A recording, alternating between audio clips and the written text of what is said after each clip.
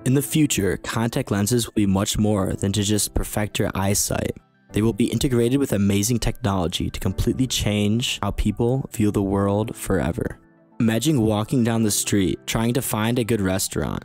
The contact lens will create pins on some of the nearby restaurants to make your choices clear. It will also display information on various aspects that could be useful.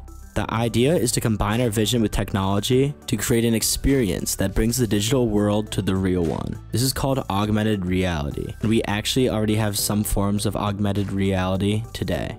Right now, augmented reality is mainly used in smartphones. Apps that display digital information in the physical world are a good example of this, which includes Pokemon Go, Snapchat, or any app that can communicate with the environment around us. Researchers from biomedical engineering and mechanical engineering at Purdue have developed an interesting device. It's a thin sensor technology that uses a flexible strip of gold to conduct trace amounts of electricity in the lens. Along with that, huge companies understand the importance of this technology and have been developing their own.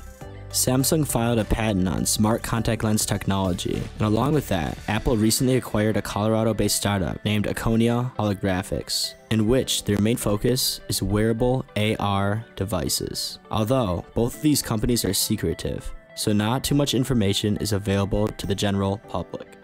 A company that has interesting developments is called Mojo Vision. It's a Silicon Valley startup that's molding the way for this technology to become mainstream, and they are making great progress. They are developing smart contacts that can be worn to display different useful information and much more. A journalist was able to meet some of the people from Mojo Vision and was also able to see some of their recent developments. The contact lens had circuitry embedded in it. In the center, a tiny dot. The journalist wasn't able to actually put on the contact, but he was able to hold it close to his eyes. Looking through it, he could see a demo loop. There's a projection of a sports score, the weather, health data, the time, and various messages from people. Now, the smart contact that he got to test was just a prototype. Mojo Vision wants to work more on this technology before they bring it to consumers. When this product is available for purchase, the technology will be able to sense objects, track eye motion, have an eye-controlled interface that will access data like a smartwatch, and it'll even enable its user to see in the dark. Ultimately, the developers want the device to be a screen that can show you useful and timely information without forcing you to pull out your phone. The first shipping of this product will be to people that have various vision issues, because this technology can fix some problems that are related to vision as well.